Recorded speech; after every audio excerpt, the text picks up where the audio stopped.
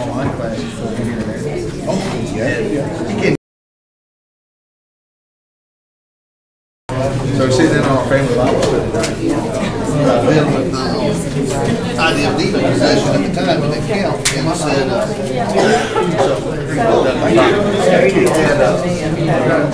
I said, you know what? I said, younger folks used to get that. I said, older folks, you will. I said, this topic is so easy. I'm defer to my chauffeur. And, yeah, come here. You know that Jerry Clark? Hey, can y'all move down one? Please. You can stay where you are. Actually, I have to go around to the other side. Okay, that's fine. I'm putting this. Anything else I can do for you, Will? What? What? Anything else we can do for you? Maybe give me $1 million. Pay off my college debt. All right. That's about the same, isn't it? No. Will. Huh? 3 minutes. You need to send me those two pictures of the jeans and did you bring the baby? Oh. What is it called? Which is just your photo album on your phone, but that was taken Sunday morning. And then the other 9. You need me to introduce you? You have me to somebody? Do you want me to please let me introduce you? I never get an opportunity. No.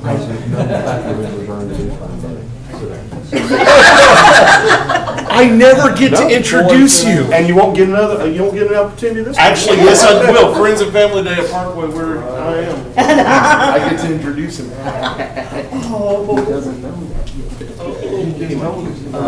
I was waiting for, we were waiting for Florence to start, and he's now going to start on time. We'll give you the respect you need. Whenever I get Actually, the next session starts at, 12:30 is the lunch. Technically is break for lunch. So anytime between 12 and 12:30 is when I stop.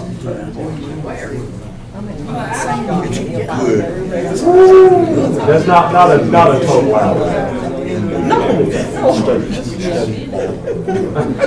Me walk out.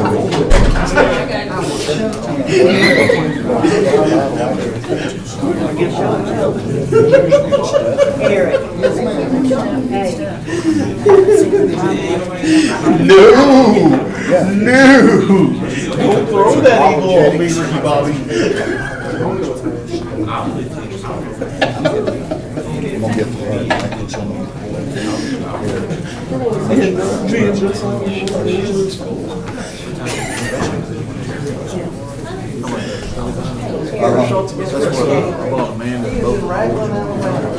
That looks good. So what a little bit I look for.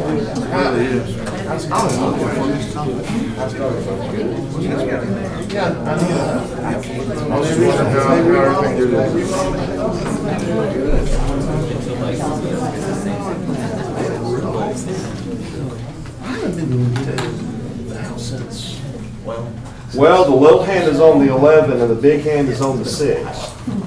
So that tells me it's 11:30. And it's time for us to start. Thankful for your presence this morning. Still morning, isn't it? Yes, still morning. Thankful you're coming. Have a lot of students here, and I really appreciate that. Really thank you for showing up, and other visitors. We appreciate you being a part of this. Before we start, let's have a brief word of prayer. Heavenly Father, we're thankful for this opportunity that we have to come together and consider your word. We're thankful for the lectures this week, and we pray that we'll do much good not only this week, but in the weeks to come. Please bless each person that is here, and please forgive us of our sins. In Christ's name we pray. Amen. Amen.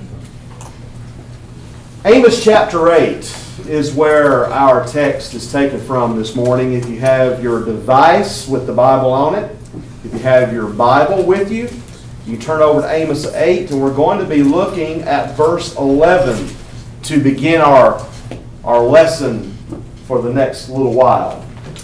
Behold, the days come, saith the Lord God, that I will send a famine in the land, not a famine of bread, nor a thirst for water, but of hearing the words of the Lord.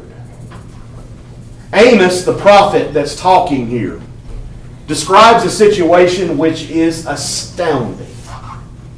Jehovah, the Lord, is about to withdraw His prophetic word from His people, Israel. How could that be? Why is this going to happen? Why would He withhold His word from His people? Well, the answer is not difficult to understand. And the present generation needs to pay careful attention. The northern kingdom had basically despised the word from almost its very beginning. The prophets had been opposed, their messages scorned, and they were told by the people, cease and desist. Have you ever gotten these text messages from these random folks that say, Clyde, you need to consider this, or Roger, you need, and your name's not Clyde, your name's not Roger. And you're wondering, who is this that's sending me this? You know what I do now? I send back a message that says, cease and desist from sending me any more messages. And then I proceed to block them and delete the message. Well, the people of Israel had told the prophets of God, cease and desist. Quit. Quit speaking to us. Quit preaching to us. As a result of all of that, God would dry up all communication with them. This famine of the Word of God began when Israel rejected the law, and it grew worse and worse until God took them into captivity, Assyrian captivity, where they had no prophets, no one, to declare to them His Word. In verse 14 of the chapter that we're looking at, Amos describes where Israel's heart rested. They that swear by the sin of Samaria, and say, Thy God, O Dan, liveth, and the manner of Beersheba liveth, even they shall fall, and will never rise up again. One commentator well states it this way: they were so taken up with the false gods that they could no longer hear the word of the true and living God. Hosea, the great minor prophet, tells how Israel sought revelation from idols shortly before its doom. You look at Hosea chapter 4, and Hosea 4:12, the prophet says, My people ask counsel at their stocks, and their staff declareth unto them, for the spirit of whoredoms have caused them to err, and they have gone a whoring from under their God. They were looking everywhere and anywhere for a divine word, except the one place where they could truly get it, and that was God's word. Idolatry in the northern kingdom had come of age. Burton Kaufman says it this way: the people no longer either recognized or honored the true and almighty God, but instead worshipped and swore by their golden idols. Kaufman then says, added to that was the licentious and abominable worship they practiced there, and if that was not apostasy, there was never such a thing. I agree with you totally. That was total and complete apostasy from God's Word. How far they had fallen. How tragic their end would be. But how much more tragic is it today that in many churches that exist this hour, this situation exists. The Lord's church needs to heed the message of Amos. And we all need to avoid the end of Israel. If that is to happen, if we're to avoid what happened to Israel, then all of the Dans, all of the Samarias, and all of the Beershebas need to be eliminated. And what do I mean by that? Everything that hinders us today has got to be eliminated. The idols which plague us today must be overthrown, and they are numerous. Now you say, wait a minute, we're not worshiping idols. Yeah, there's American Idol on television, even though, honestly, it's a shell of its former self. Have you seen it lately?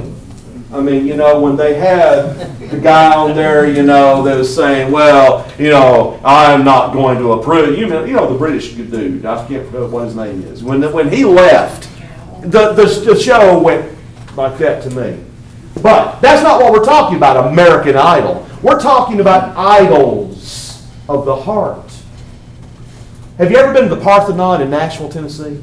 Several of you have. If you've never been, you need to go at least once. Now, you may never get to the Parthenon in Greece, which the ruins of the Parthenon are there. But if you go to Nashville, Tennessee, right there in the heart of Nashville, there is Centennial Park. And in the midst of Centennial Park, there's that great building, the Parthenon. I've been there 3 times to visit. The first time was when I was in 6th grade, way back when. We took a field trip to the Parthenon. And it was tremendous to me. I'd never seen anything like it. They had actual artifacts from Greece and Rome. And it made history come to life for me. And there's a great big empty room right in the midst of that building. And they had a diagram of what they planned to put in that room. The plan was to build a replica of the idol Athena and place it right there in that room. And I thought, well, that's going to be big. The second time I visited, many years later, that had already been built. And when you went into that room, and I've been there since for a 3rd visit, that big replica of the goddess Athena fills up the entire place. It's amazing to look at. And people back in the days of Amos and Hosea would literally bow down and worship those sculptures. When I was a senior in college, back in 1987, we took a trip, me and 2 friends of mine took a trip to Memphis, Tennessee. Now, if you've been to Memphis, you know about the pyramid. The big pyramid, That was a new building when I was a senior in college. And it was planned to be used for all sorts of different events. They use it for the NCAA basketball tournament. They use it for concerts or for convention events. And it was brand new at that point. Well, 2 friends of mine reported for the school paper, the Bell Tower. And they came up to me one afternoon and said, David, you doing anything right now? I said, not really. They said, do you want to go to Memphis with us? Sure, I don't have anything else to do. I don't have any homework to do. Well, we're going to go over there and take pictures of the big statue that they've got on display. The Ramses exhibit had come to town. Now, Ramses was a pharaoh of Egypt, way back when. Some people think that he might have been the pharaoh of the Exodus. I don't agree with that, but that's another story. Still, Ramses was a very important pharaoh. And the biggest stone statue was going to be displayed there in the pyramid. Get it? Egypt, pyramids. Anyway, they were going to have that in the big room there in the pyramid. So I said, sure, I'll go. So we got into a Ford Pinto wagon. Now, the young folks don't know about a Ford Pinto. Used to be a running joke about a Ford Pinto. If you ran in the back of it, it would explode. Because there were actual things where it would explode if you hit it the right way or the wrong way. We've gotten this Ford Pinto wagon, and I'm in the back seat with no seat belts, all the way from Henderson, Tennessee to Nashville, and I'm just like this, terrified. Are we going to have a wreck? We didn't. We made it. We go up the escalator when we get inside that building, and the first thing you start seeing is that stone statue, and it gets bigger and bigger and bigger and bigger until you come into the main room, and it fills up, it seemed like the entire place. It was that big. It made that much of an impression. And people would bow down to statues like that. That's what we're talking about. And it's not just the big statues. There were small statues, maybe about that small, that would be in households, on the mantle, if you will, in a prominent place, and a family would bow down to that tiny little icon. That's where their heart resided.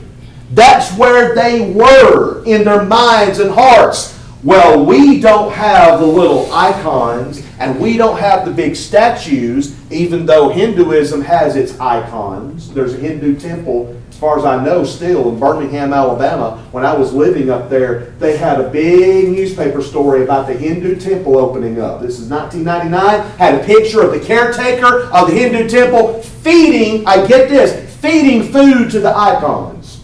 Feeding statues. And no, those statues didn't reach out and grab it and eat it. He was caring for the idols. We don't have that, or do we? We have idols, and they're numerous. The god of materialism is one of those idols. The god of materialism. Our country is more materialistic than it's ever been. It seems as if keeping up with our neighbors, the Joneses, the Smiths, whoever it might be, is the norm in many places. He's got him a new sports car. I need to get me one. He's got a new house on the lake. Oh, we need to get us a new house on the lake. It's just keeping up and getting more and more stuff. It's also quite evident that this is the kind of thinking among too many brothers and sisters in Christ. Too much attention is paid to the here and now, what we can get now instead of what we can treasure up for in eternity. Like Solomon of old, some attempt to find happiness in wealth, and as a result they fail miserably. Have you ever tried to stop and do a calculation of how much wealth Solomon had accumulated? It boggles the mind. You know, Bill Gates, I think, is still the wealthiest person in the world. It may have been transplanted by some other billionaires or trillionaires, but he, for many years, was the top, bar none, wealthiest man in the United States. You compare his wealth to Solomon, it doesn't even compare. It will boggle your mind to think about how much wealth he accumulated. Of course, that was by the hand of God. But people want to be as wealthy as Solomon, but when they try to find happiness in that, they'll fail miserably every time. Children are neglected. Marriages are wrecked. Friendships destroyed as a result of the pursuit of gold and silver. Instead of providing for one's family, the materialistic person is covetous. And you remember what Paul said in Colossians 3:5 about covetousness? It is idolatry. We can make that money that's in our wallets, and you may have a lot, you may have a little. We can make that money, those plastic cards, our idol, if we're not careful. Materialism causes a person to mistreat his neighbor. Israel was guilty of this. Listen to Amos in Amos 8:4. He says, "Hear this, O ye that swallow up the needy, even to make the poor of the land to fail." Whether it's in shady business practice, gambling, or outright deceit, materialism affects other people. It is a repudiation of the golden rule, Matthew 7:12. Jesus said, "Therefore all things whatsoever you would that men should do to you, do you even so to them. For this is the law and the prophets." Most importantly, the work of the Lord suffers because of the materialistic person. This person does not give as he should to the cause of Christ. He whines and he moans at the very idea of sacrificial giving. You know what his God's color is? Green. That's the color of his God. Materialism. But another idol which plagues too many people today and in the church as well is the idol of worldliness. Consider the words of Paul in Romans 12:2. "And be not conformed to this world, but be transformed by the renewing of your mind, that you may prove what is that good and acceptable and perfect will of God." You know, to some folks today, that verse is almost non-existent. You'd be hard-pressed when you look around, when you visit a city or a town or the stores where you go, you'd be hard-pressed to spot a Christian by his or her manner of behavior, much less by his clothes. We need to make sure that the way we address ourselves in public, it reflects our heart and doesn't draw undue attention to ourselves, but not just what we wear in public, the way we behave in public. Is it as it becomes a Christian, or is it something quite different? In the 21st century, America has become a cultural swamp. You know, I hear a lot of things about the swamp. clean the swamp, drain the swamp, all that. Whatever you think about that, you can't deny that morally speaking, America has become just that, a swamp. All that is deviant, all that is lurid, all that is decadent is held up as being the norm. Anything that can be sniffed, smoked, injected, or drank is fine. You just want to get a high. You just want to sort of leave this plane of existence, and you want to sort of leave it all behind for a while and just have this exorbitant feeling. Go right ahead, we are told. Take that drug, sniff that powder, drink that substance. It'll be okay. That's what we're told. The commercials advertise it as such. You know, you're bombarded with commercials about alcohol all the time. You can't watch a college football game now without being subjected to alcohol commercials. That's the #1 drug problem in the United States, folks. It's not cigarettes, as bad as cigarettes are. It's not the hard drugs even, as bad as they can be. It's alcohol. That was the #1 drug when I was a student, and it hasn't changed. You know what the #2 cause of deaths in the United States is? #2, drunk driving. The #2 cause, alcohol-related deaths. It might be a surprise to you, but it is. #1 is smoking-related deaths. #2 is alcohol. That's never talked about. But you see, that's part of the problem. The age of first use is getting younger and younger and younger. Illegitimate births are at an all-time high, and there's nothing said negatively about it. In fact, it's held up now as the norm. That's what young ladies need to aspire to, because you have Hollywood superstars and stars in music that have their children outside of marriage. You can't judge them. You can't say anything against them. Who's going to judge them? Well, what does the Word of God say? That's what needs to be asked. And as a result of this looseness concerning morality, sexually transmitted diseases are rampant. We could spend the rest of our time talking about that and the problems that are related to that. But so many of these things have plagued our society, and the sad thing is, children of God have all too often sunk back into the quicksand of ungodly living. Divorce is all too common these days. You hear the statistics that 1 out of 2 marriages end in divorce. That's not quite accurate. It's about 30% when you look at it realistically.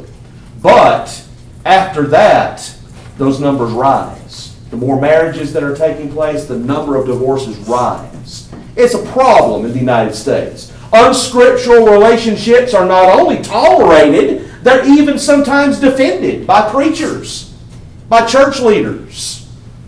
Add to all of that families who defend their own instead of defending the truth, and you can see the situation that exists. It can be volatile. Matthew 19:9, the Lord still gives one reason for divorce and remarriage, and that's fornication, sexual immorality. That needs to be upheld. That needs to be preached. But see, what we're talking about in this is that high standards need to be held. We who follow Jesus, or who claim to follow Jesus, need to hold up ourselves to a higher standard. Jesus says that worldliness comes from the heart. Matthew 15:18 and 19. So to keep one's life clean, he must keep his heart clean. Replace evil thoughts with godly thoughts. Philippians 4:8. Ungodly clothes need to be replaced with clothes that reflect a Christ-like life. 1 Timothy 2. Now, I'm not talking about dressing like a monk, or dressing like a nun, or dressing in a complete burlap sack. You probably know what a burlap sack is. Dressing in something that's totally plain and unbecoming. I'm not talking about that. I'm just simply talking about dress that reflects who you are as a child of God. We need to think about that when we go out in public. A third idol that needs to be destroyed is that of false worship. The northern kingdom from its very beginning was characterized by a perversion of the plan of God. In 1 Kings 14:16 we read that Jeroboam, the son of Nebat, did sin and make Israel to sin. Now how did he do that? In short order, Jeroboam changed the place of worship. He changed it from Jerusalem to Shechem. He changed the object of worship from God to 2 calves of gold. He changed the priesthood from that of Levi to any other tribes. And the time of worship from the 15th day of the 7th month to the 15th day of the 8th month. You read that in 1 Kings 12, 25 to 33.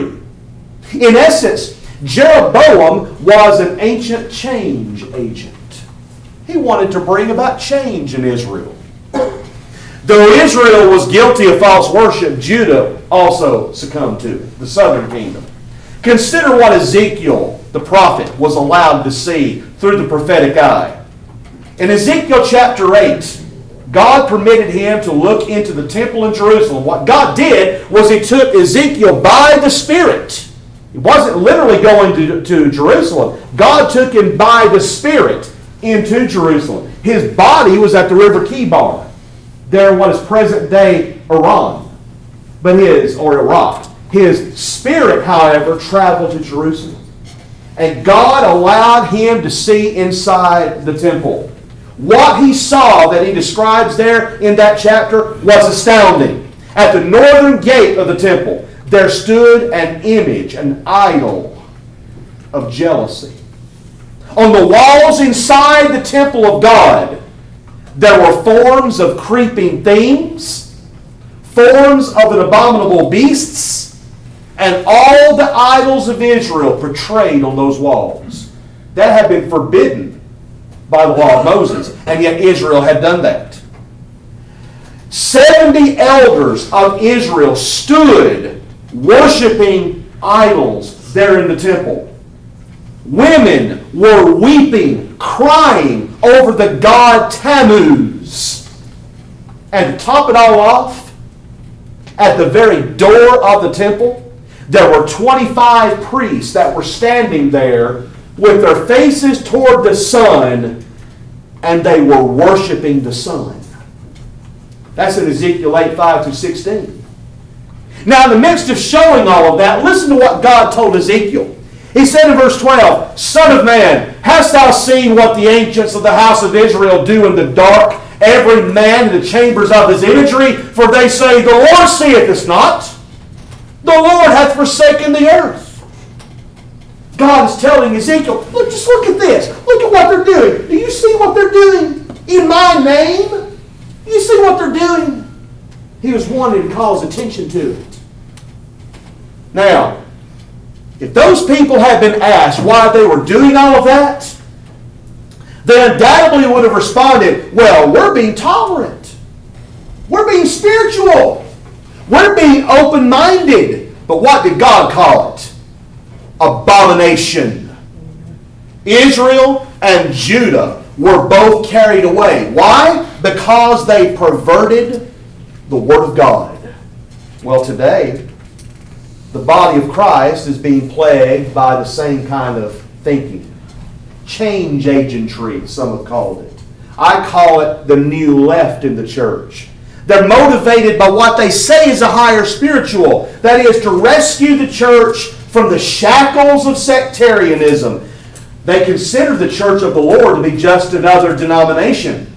And so it must give in to the ecumenical movement. That is, join hands with everyone who professes to believe Christ. It doesn't matter what they do in worship. It doesn't matter what they practice as far as the work of the church and the organization of the church and what they do. It doesn't matter about all that because we're all going the same place. We're all following the same Jesus. Let's join hands. In worship, traditional worship especially as we engaged in chapel, they'd say, well, that's stuffy. That's boring. That's lifeless. And they clamor for innovation. Something new. And those new innovations run the gamut. Clapping hands during singing. to full-blown instrumental music, to drama instead of preaching. You name it, it's been promoted and it's been practiced. Further, some churches have even changed the day of taking the Lord's Supper. The New Testament teaches in Acts 20 verse 7 that the disciples came together on the first day of the week to break bread. That is the Lord's Supper. And yet, what are we seeing? Some are taking the Lord's Supper on Thursday, Friday, Saturday, any day besides the Lord's Day. Shades of Jeroboam. Jeroboam changed the day of worship, and we're seeing that today. Now, these radicals that we're talking about come from an extremist background, and they're reacting to the extremism they grew up in. There are some notable exceptions, but many of them openly speak of their experience, and they've swung all the way from one extreme to the other. But the result is quite the same as it was in the Old Testament. Divisiveness, mean-spiritedness, condescension toward people that disagree. And these people are eloquent, they're intelligent, and they're charismatic. They utilize their talents to draw away disciples and to teach their doctrines. Those who style themselves after this kind of thought demand change and demand it right now. Otherwise, they say the church will die. I'm not opposed to change if it's the right kind of change. We've got to change if we're sinners. We've got to change our hearts and our lives.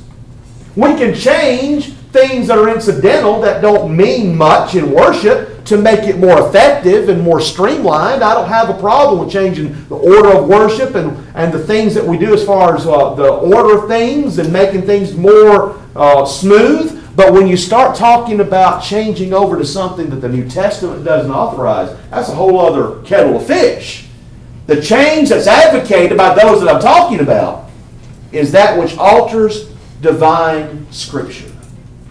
Additions, innovations are positively condemned in the Word of God.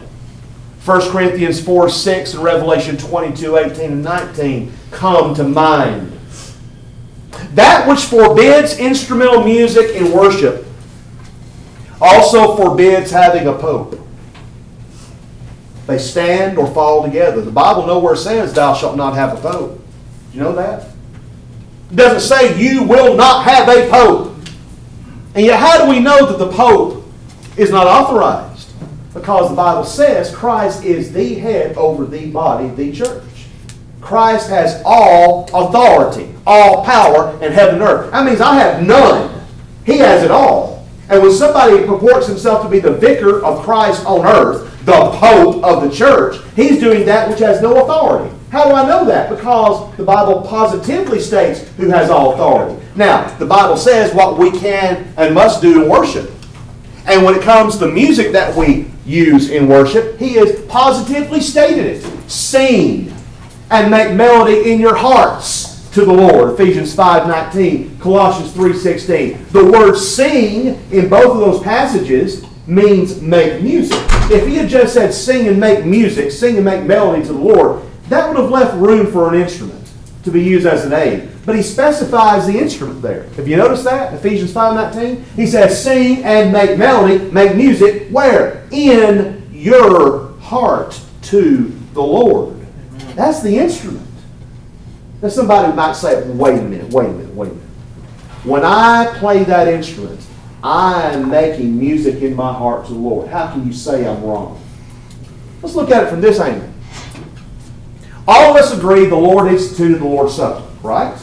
He said, as often as you eat this bread and drink this cup, you show the Lord's death till he come. Now what did he dedicate? He dedicated the bread and the fruit of the vine. Paul talks about that in 1 Corinthians 11, doesn't he? This is the body and blood of Christ. It doesn't literally become the body and blood of Christ.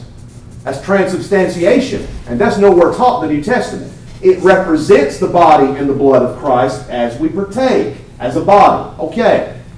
What if I were to, next Sunday morning in the worship service where, in the church where I attend, what if I were to bring a great big old pizza? I love pizza, by the way.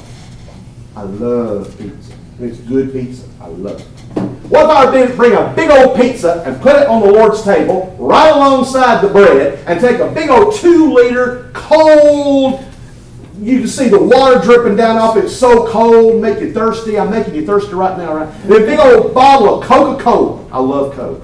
Can you tell? I bring a big old bottle of Coca-Cola and sit it down there on the Lord's table and say, okay, now, when we take the Lord's Supper, you can take that bread and that fruit of the vine, but as an aid to you taking it, you can have a piece of pizza and you can have this Coke. Hold on a minute. What's wrong with that picture? Because he specified the bread and fruit of the vine, I cannot then take the pizza and the Coke and add to it. That's just an aid. Okay, let's don't go that far. All right. The bread that we have on the Lord's table each Lord's Day is bland in its taste. If you've ever had it, you know what I'm talking about. It's bland. What if I were to bring a big old jar of grape jelly? Welch's grape jelly. And it's cold jelly, not that the room temperature stuff. It's cold jelly. Put it right there beside that bread and say, okay, to make your bread taste better, as an aid, you can take a swap of that jelly and place it on that bread when you eat it. What's wrong with that? The Bible doesn't authorize it. Let me tell you something. The same thing that authorizes putting pizza and Coca-Cola on the Lord's table or putting jelly along with your bread on the Lord's table, the same thing authorizes instrumental music, which is to say it's not authorized. How do I know that? Because the New Testament has nothing to say, period, about worship on earth in the church with instrumental music. It has plenty to say in the Old Testament, no doubt. God commanded it in the temple. For 2 Chronicles 29:25. David talked about it effusively in the Psalms. But we don't go by the Old Testament for what we do in worship. Galatians 5 makes that clear. He says if you go back for one thing, you're bound to do it all. And he says if you go back to the law for your justification, Galatians 5:4, he says you are fallen from grace. You've literally given up grace. If you justify what you're doing today by the Old Testament, you're in trouble. Now, is the Old Testament inspired? Yes, no doubt. The Bible says it is. Is the Old Testament profitable for us? No doubt. It's for our example, for our learning. Paul says it is. But to go by it for what we do in the church in the New Testament age is to do something that Paul says you can't. So, because of that, we go by the New Testament and what we do in worship. The New Testament has nothing to say about instrumental music. It does positively say we're to sing. We are to use our bodies as a living sacrifice, are we not? Romans 12:2. And we use the fruit of our lips to make music. I love to play music. If you hang around about 3:30 in the atrium, you'll get to hear me and my uncle and some of my cousins and this fellow over here sitting on the side. His daddy was in the Country Music Hall of Fame, by the way. Yes, he's good. He can flat out pick. That's Alabama term. He flat out picks a guitar. So you'll get to hear some of us get together and pick and sing. I love it. I love it. Grew up with it. But I have never once brought my bass guitar into any worship setting. Not once. The reason why, there are two kinds of music that are in existence. Vocal music, that's called a cappella. I'll get back to that in a second. And instrumental music. Now, a cappella. You've heard that term a cappella used? You know what that term means, a cappella? In the style of the church. In the style of the church. That's vocal. Why is that? Because for the first 600 years that we know about in church history, not one reference is made to having instrumental music in worship. In the mid-600s, it was introduced for the first time, and it was rejected. It wasn't for another 300 years, until about the 900s, that it was successfully introduced. And guess what? Your major denominations today, the Baptists, Methodists, Presbyterians, Catholics, do you know, well, not Catholics, but the rest of those I mentioned, do you know when they adopted instrumental music in their worship? The late 1800s. Long after the apostolic age, long after the first century. That should tell us something. Instrumental music was not used widely for the first 1800 years or so, following Christ's resurrection, following the church's establishment. That ought to tell us something. The understanding among people in general about it. Why have I taken so much time about this? Because So many people are involved in instrumental music as worship, and they're not aware of the fact that it's a relatively recent innovation, and that the New Testament does not authorize it. We've got to go by the New Testament as our authority and not go by the idols of extreme change. Drama as a substitute for preaching falls on that same level. We must preach the gospel, and we need to teach the gospel. But we need to simply realize that all these gods that I've talked about are symptoms. They're symptoms of the larger problem. This larger problem in the church today was the root cause of the apostasy of the northern kingdom the day of Amos. In Hosea 4, the prophet, who is a younger contemporary of Amos, said in verse 1, "The Lord has a controversy with the inhabitants of the land, because there is no truth, nor mercy, nor knowledge of God in the land." Then he goes on to verse 6 to say, "My people are destroyed for lack of knowledge. Because thou hast rejected knowledge, I will also reject thee, that thou be no priest to me. Seeing thou hast forgotten the law of thy God, I will also forget your children." This dearth of truth in the land led to Israel's destruction. That was foretold by Amos. And today in our age, the dearth of truth may not only lead to the destruction of our country, and don't think the United States will always exist. We've only been around over 200 years. We're young still, but we could very well collapse. Don't think that it'll always be this way. It not only could lead to the destruction of our nation, it could lead to the destruction of churches that were once faithful. It has happened. It is happening. Now, we can't be like Chicken Little. You remember Chicken Little? Any of y'all young folks know what Chicken Little? You remember? What did Chicken Little say? Come on, what Chicken Little say? Skies. Thank you. The sky is falling. Remember? Sky is falling. Sky is falling. Sky is falling. Did anybody pay attention to her? Nope. Remember the little boy who cried wolf? The little boy cried wolf, went into the town and said, "Wolf, wolf!" And everybody rushed, and they went to see where the wolf was. There's no wolf. They went back to town. Later on, he's, "Wolf, wolf!" Everybody rushed to see where the wolf was. No wolf. And then they began to not listen to it. And a wolf came. And what did he do? Wolf, wolf! Nobody reacted. And as a result, the wolf gobbled them up. You can be too reactive to things that don't make a difference. Don't be like that. Don't react in a way that negates the real problem that exists. But neither should we be like an ostrich. An ostrich will bury its head in the sand to keep from seeing the problem. We can't do that, and can't be ignorant and indifferent to certain danger. You know, Christianity is a taught religion. Every generation has a responsibility to learn the truth and to obey it. Every generation has a responsibility to teach the truth to the one after. This involves a love for the Word of God, a study of the Word of God, and a proclamation of it without fear. One reason why Israel fell is that she lost that desire. And when she did, according to Amos, God took His Word away. Today, God's Word is taken away when we allow all these things we've talked about to take its place. We've got to be hungering and thirsting for righteousness, as Jesus says in Matthew 5:6.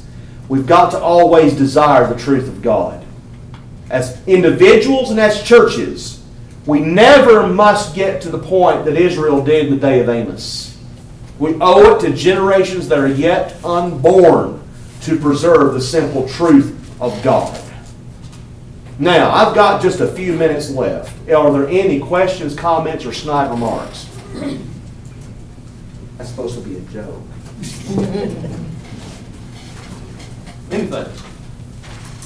I have a question. Yes. Difference between an expedient or truly an aid and an addition. And an expedient is something which expedites. It makes it easier for something to take place. For example, a songbook, PowerPoint. That's an expedient. What are you doing when you're using that to sing? You're still singing. It doesn't change what you're doing, does it? An expedient is something that speeds up, for lack of a better term, the doing of something. When you have the Lord's Supper, when you have individual cups, that's an expedient. Now, some people would say, no, you got to have one cup. Well, no, the Lord bound the cup, the content. He loosed the container in which the cup is in. Expedient expedites. An aid is something that doesn't change the nature of the thing that's being done. And so when we pray to God, we can use a microphone to aid us in being heard, to amplify the voice. You're not changing what you're doing. Aids and expedients are something that we can determine from a careful study of Scripture. And just because we think something is an aid doesn't make it an aid. That's the thing we got to always remember about that. Any other questions, comments? Thank y'all for coming. I appreciate it. And if you want me to sign my autograph, I'll be glad to do it. You have $100 bill, you can sign it on and give it. I wish I did. And I promised to value it. That's a bit of I kind of know what. I know you did. No, I'm asking for it. So give me something. Yeah. You know what though?